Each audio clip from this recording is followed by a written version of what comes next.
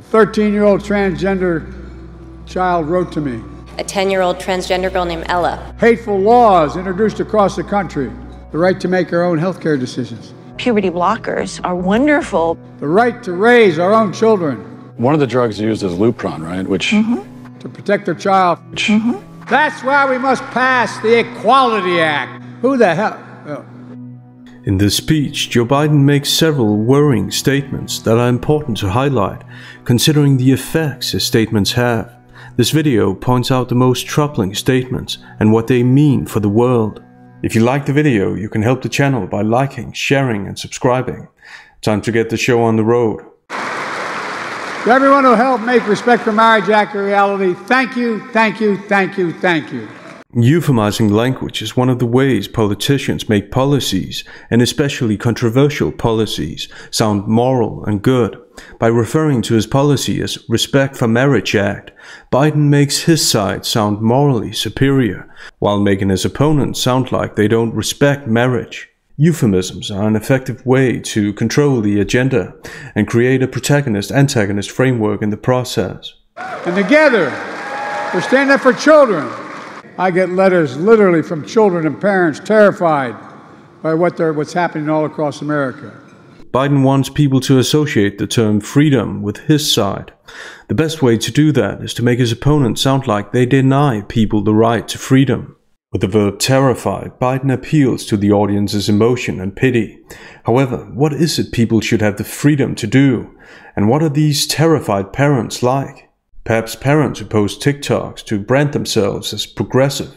So she was designated, assigned, observed male at birth. So when I would go to pick her up from preschool, like I said, she would be dripping in, just jewelry and clicky shoes and all kinds of stuff. And getting her to take that off to go home was usually a pretty gnarly struggle. And then around the age of 4, she had this one headband she was completely attached to that she felt, I look back on it now and think to myself, gosh, I wonder when she put that headband on, she thought to herself, people see me for who I am. No one's going to misgender me now. First of all, gnarly struggle could say something about bad ways of communicating and/or a lack of patience. Secondly, this isn't how a 4-year-old thinks. This is adult language. So these are her thoughts, what she wants to be the case for her child. This is important to keep in mind because Biden doesn't reflect on any of that. Instead, he goes on with a synecdoche, a small part of a problem that's used to represent the whole, most often for emotional effect. A 13-year-old transgender child wrote to me, said, I hate looking at the news. I hear adults much older than me debate about my existence when they don't even know me. Biden obviously thinks this is a good point, but it's not, because it can be used against him. Because he doesn't know this person either, in case we can trust that this is a real person, that is. He doesn't know the parents or any other circumstances. Yet, this is the kind of unspecific synecdoche that politicians use to persuade people emotionally on a daily basis. Sarah McBride gave me a note from a 10-year-old transgender girl named Ella. She named herself that after my movie Ella Enchanted. And in this note, Ella thanked me for my courage as an ally. It takes zero courage to love you.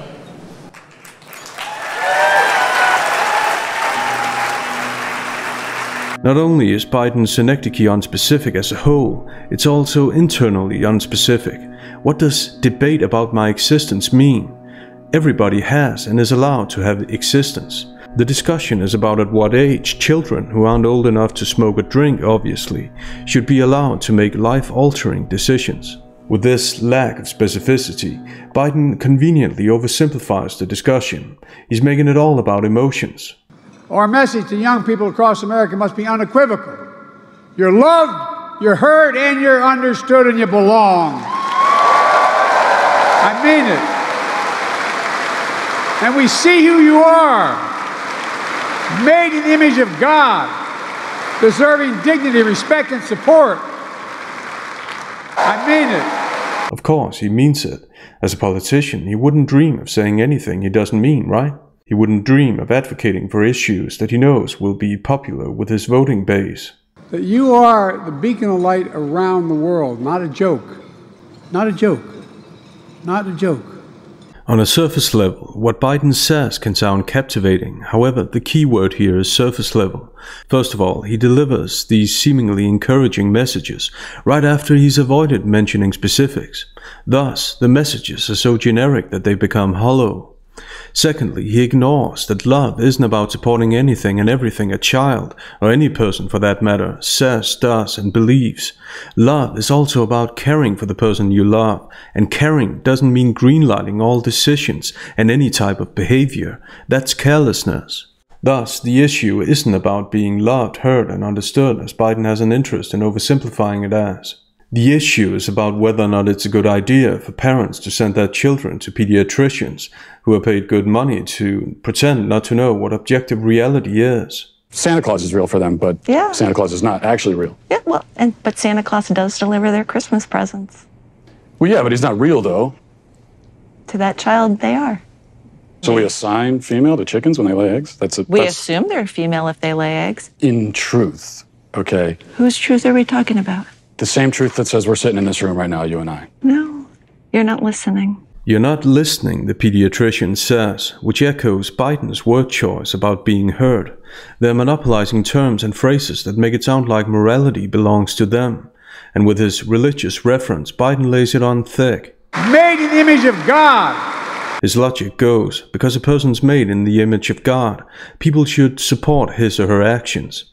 This line of reasoning can be applied to other areas of life in a logically consistent way, because in other areas, we don't support someone's decision for this reason. If we think about the criminal justice system, for example, who should set boundaries? Who's to decide what's right and wrong? Whose truth are we talking about? Biden's oversimplification tactic continues. But for all the progress we made, we know the barriers, the bias, the bigotry still exist. Perhaps because of the progress we've made, people want to push us back and pull us back. According to critical discourse analysis, the vast majority of what we consider to be good and bad is a result of discourses upon discourses that are results of societal developments, financially, structurally, and morally. When a certain discourse wins, say democracy and capitalism, it becomes the hegemony, the winning discourse. In a similar vein, there's a battle today about what constitutes progress. In that regard, repetition is a powerful rhetorical device for politicians to make people associate progress with their side of the aisle. Progress. So the progress is to keep making progress. The bias, the bigotry. Prejudice is a synonym to bigotry. So what about Biden's own bias and prejudice? Is he the only person in the world without bias? All his arguments rest on biases about what he wants love and support to mean in the context he's referring to. By implying that it's only his opponents who are biased, he makes it look like he's merely speaking the truth, when the truth is he's presupposing what the truth is, based on his biases. But who's Biden to judge what's true and what's not? Whose truth are we talking about? And with the pronoun we, he's making it sound like he's not alone, but that this entire community that he's trying to constitute via the speech speaks the only truth there is. We know that we've made. After monopolizing the term progress or trying to, it's time to monopolize the vague term hate or trying to. Over 600 hateful laws introduced across the country. More than 70 of them becoming law just this last year, denying the existence of transgender people, silencing teachers, banning books, threatening parents with prison for getting their children health care. Families across the country now face excruciating decisions to move to a different state to protect their child from dangerous anti-LGBTQ laws. What Biden oversimplifies as hateful and dangerous for obvious self-serving reasons is what many people would call care and concern. This goes to show that two people can use the same word and mean two completely different things. Thus, it's the definitions of words that matter. So what about Biden's definitions? Are they convincing? For getting their children health care. This is vague language, similar to euphemizing language for what this particular kind of healthcare entails. A kiddo who is just starting puberty, puberty blockers are wonderful because we can put that pause on puberty, just like if you were listening to music. One of the drugs used is Lupron, right? Which silencing teachers, banning books, Here, Biden makes sure to monopolize the terms silenced and banned. These are terms that his opponents often use as talking points, so it's about using them before they're used against him and his allies. He needs the terms to keep the victim narrative on his side, to ensure the right effect of his many appeals to people's emotion and pity. To protect their child from... And what is protection? Parents who assess their child's gender based on their attachment to headbands. She had this one headband she was completely attached to that no one's going to misgender me now. Or maybe consulting certain pediatricians. Whose truth are we talking about? And the most interesting point, Biden's unwillingness to even begin to define what he's arguing for. According to the worldview he represents, what does gender even mean? How does he even begin to define a man or a woman without upsetting the crowd whose votes he wants? Next, it's time for another synecdoche to get the audience riled up, distracting from the absence of definitions. It's all about how people feel. I received a letter from one mom who wrote me, and quote, "I despair for families like mine who already become refugees inside our nation." Refugees inside our nation? That's how she feels, like a refugee inside our nation. People feel things all the time. It doesn't necessarily make what they feel true or right. It's not an argument for or against anything. If this organization, Human Rights Campaign, got their way, even more people would feel like refugees. But that's how pathos appeals work. They're designed to leave out specifics and reflections. It's all about getting people riled up by using and repeating certain terms. And speaking of riling up, next Biden intensifies the rhetoric against the common enemy. Biden's word choice underlines the hegemony battle, the right to define what progress means. And the United States Congress, extreme MAGA Republicans trying to undo virtually every bit of progress we've made. Ban pride flags from flying on public lands. Who the hell? Oh.